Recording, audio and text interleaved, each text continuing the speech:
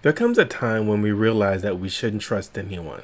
Now let's think about our end users and let's think about the level of trust that we have for them. Do you remember the Cisco security user suites? With the Cisco security suites, let's look at user protection. Within user protection, we have email threat defense, Cisco secure access, secure endpoint, and Duo. But we want to concentrate on secure access. Secure access is like a GPS. A driver doesn't care how he gets to a location, and there's multiple paths to get to that particular location. Just like an end user doesn't care how he gets onto the network, it could be direct connect, some sort of SaaS application, VPN, or even something now called zero trust network access.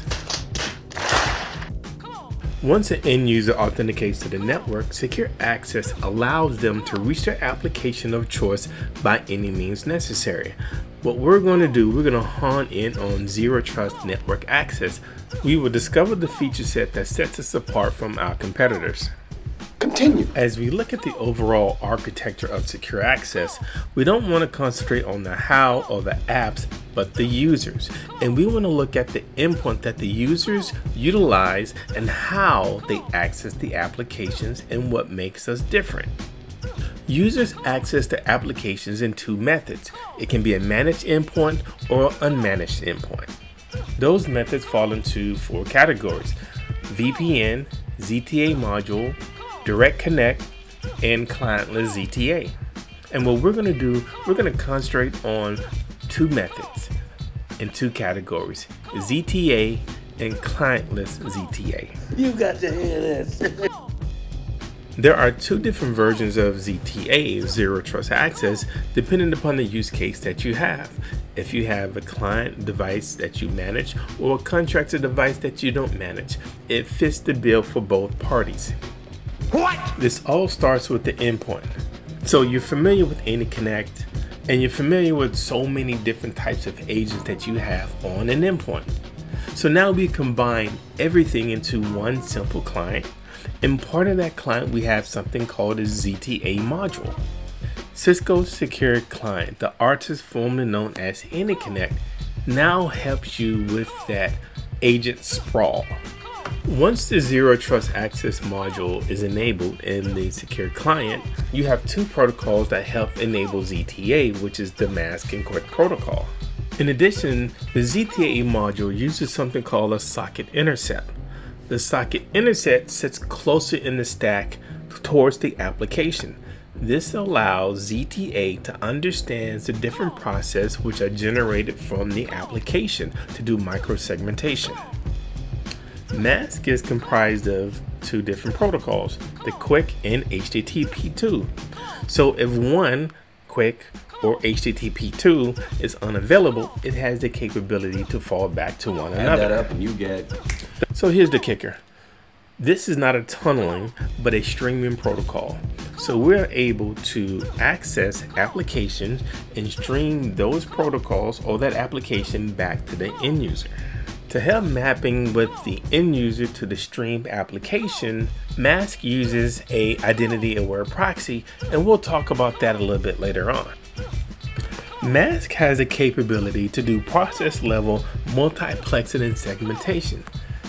Fancy way of saying that I can separate my Chrome traffic from my Firefox traffic, and both would be separate streams. QUIC has the ability to change IP addresses without renegotiation of that particular session. So that means if it's wired, wireless, or even a cellular network, it's transparent to the end user. A few more benefits of QUIC is the fact that it's encrypted from end to end and it's incredibly fast. Also, you may want to consider. Bro, what are you talking about, man? Now let's recap the architectural components of ZTA. So you have the next generation protocol that we discussed previously, which was the mask and quick protocol. In addition, you have that identity aware proxy, and this help maps the end user and postures its device to the streamed application or resource that it needs. You also have the microsegmentation, and this microsegmentation is based upon not only an individual endpoint, but per application and per process. The concept of synthetic addresses or synthetic IP addresses allows the enterprise to hide its application's IP addresses from the actual end user. Furthermore, these ZTA functions are actually built into the native operating system themselves. The endpoints are isolated from the applications due to the identity aware proxy. So now you have that separation of duties. ZTA has the capability to provide the same level of security even if it's a cloud-based application or an on-prem application. And finally, you have TPM, Trusted Platform Module, and this prevents key hijacking and transfer. When users enroll with ZTA, that particular key is locked to that particular device. The private keys for those certificates are bound to hardware. Boys and girls, let's take a look at the dashboard. Oh, shit, I'm a man. Now let's jump into the Secure Access dashboard and let's look at the workflows and let's look at how easy it is to set this thing up. You have to configure the infrastructure, secure the resources and the access to the applications, but what we want to look at is the end user connectivity. Let's look at how we can have applications take advantage of CTA. As we navigate to the HQ Server 1, we actually can see what are the connection methods for secure access for the end users. Now let's take a closer look at the internet resources. In the internet drawer that pops out from the side panel, we get an idea of the successful connections, the blocked connections, the connection methods, the resource details, and addresses. Let's drill even further with the activity search, and let's look at things that were blocked.